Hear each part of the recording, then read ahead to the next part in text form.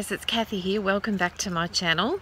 I'm out here in the shade house today and you can see all my plants look really nice and lush and beautiful. But I just wanted to show you something and talk about it, about my failures as well. And I did something, I'm always up for a bit of experimental gardening, and what I did was I planted some beans out of season and I thought that they would be okay, but it's really cold here. So I'll just show you what they look like now. I'll turn you around. Okay, so you can see down here, they've just pretty much all died. So what I'm going to do is cut my losses there with those. I kind of had a feeling that they wouldn't grow, but I thought maybe in here protected they would, but they've all just slowly died.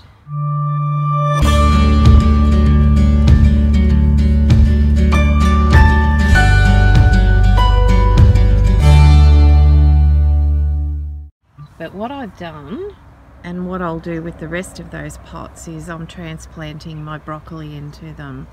So as you know, I do a lot of container gardening, and here the soil is not very good at all. So what I've done is I'm planting my things out, one in each pot, and everything is going really healthy. So guys, when I'm repotting my seedlings out into bigger pots, what I do is I fill up about at least half the bottom of it with mulch and twigs and leaf matter, and then I just put in the soil for the top half, especially in the bigger pots, and it makes this soil go a lot further, but you're also getting all the nutrients out of the organic matter that's in the bottom.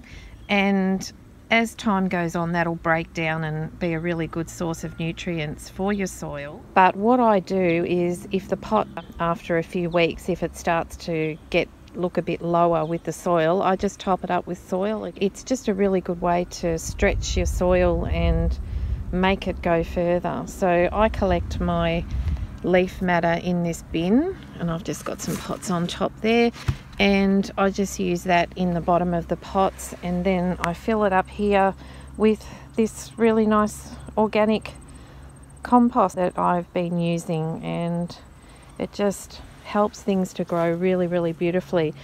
We've really noticed the difference, Mum and I both, since I've been using this really good aged organic compost, that all our things are growing so much better. Everything looks fantastic, and I've got some other stuff here, some transplants that need to go out as well, but I'm just waiting on some more soil.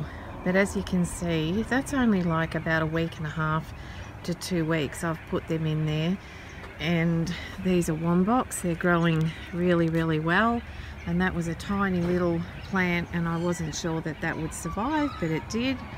And yeah, they're all going really well.